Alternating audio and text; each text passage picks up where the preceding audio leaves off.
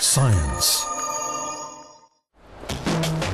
Charging your iPod or phone could become obsolete. Scientists are working on a tiny generator that could be placed in the sole of your shoe that would create electricity as you walked.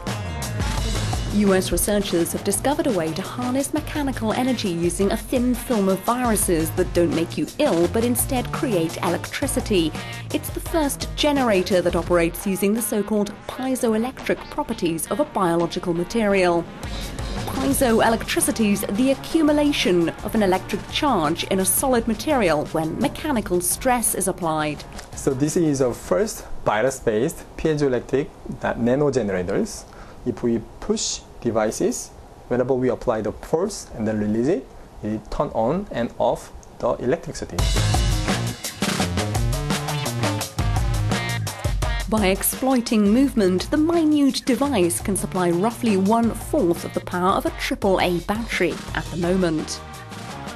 Previous piezoelectric devices have been created, but containing lead and so on have been limited by their toxicity for humans.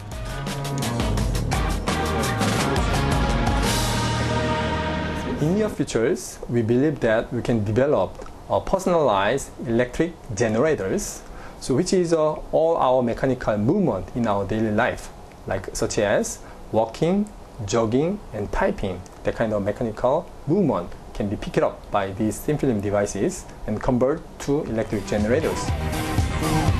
In the future, the most reliable generator of power could very well be our own bodies.